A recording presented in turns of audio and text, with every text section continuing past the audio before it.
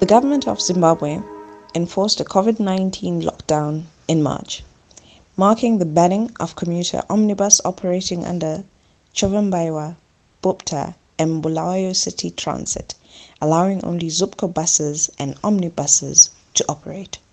Right, buses, the service is not good. Malushani, that's one. Number two, they don't have any shelter. Nxa ilanga litshisa laphana liyasikotsha. Nxa kulezulu, the rain will be upon us. Ungangena ebhasini lapha, right, sequeuing lapha after social distance. Singena ebhasini, especially these days, siyabesenza ivikoro zifuna ungena lapha, singangena nxa izulu lisina ngithi they are old buses, those ones. Siyabe sinethwa siphakathi, siyambatha ama-umbrella, then sigqoke ama-raincoat, which is not good. Right. So kuya ama-Khombi, ama-Zupco Khombis, I think it's okay. Their services are okay. Khombi driver. Lokhu lockdown nengiqalisayo yesh. Hayi, impilo inzima endlini. Kuhlaleki. Ukuphileki. Abantwana balamba, abantwana bangu-3. Unkosikazi vele kasazwisisi isihlasendlini ukuthi uhamba njani. Safisa nje ukuthi ngaye government like just yasinakekela nje basibisele emgwaqweni. Singani sisebenzela abantwana. Para ever since COVID yaqalisa futhi siyazwisisa ngenxa ukuthi COVID yabulala and babezama uku-restrict but ungakhangela bona laba abaphiweyo izupco yangikhona ukuthi kumele siregister lawo ama-regulations ye-COVID abalandele. Siyazibuza ukuthi kathi manje thina basivaleleleni phandle.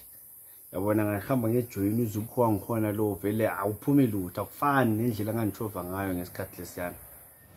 Okay, so I think personally Zupco Khombis and buses are the major reasons why we are at risk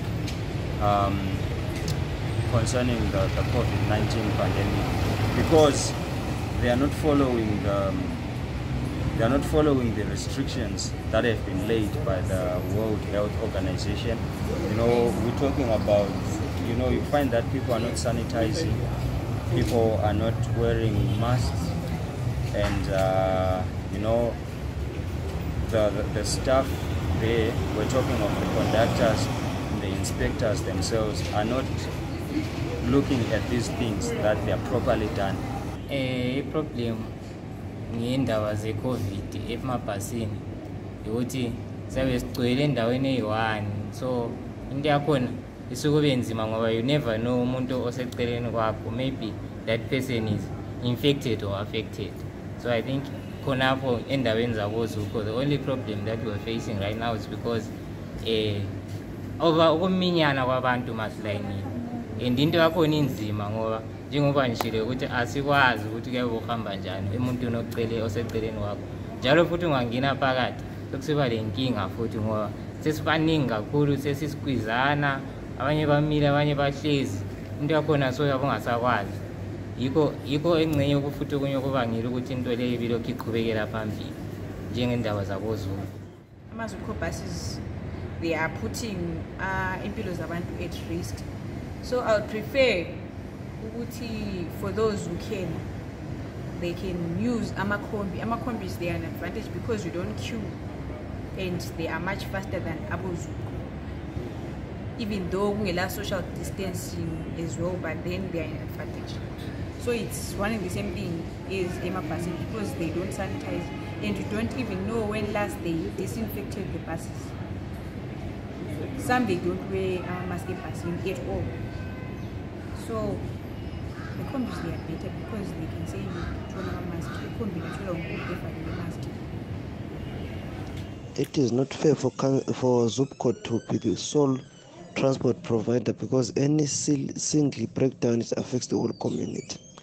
But I think as for now, Khombi operators should try and register with the Zupco so that they can operate and they can earn a living. Because as for now, it is chasing police and Khombi operators, which is not good for business.